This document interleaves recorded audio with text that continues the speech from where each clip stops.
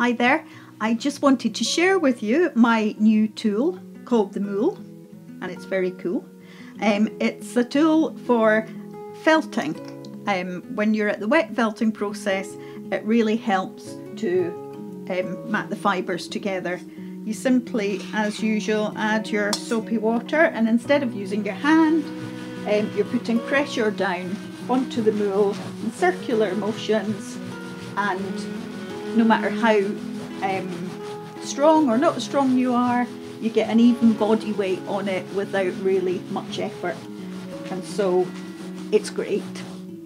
I've also developed a mini mool, which is a smaller one that's more curved and fits in the palm of your hand, and that's really effective too. So these are only available from me at the moment, so you can find them on my website.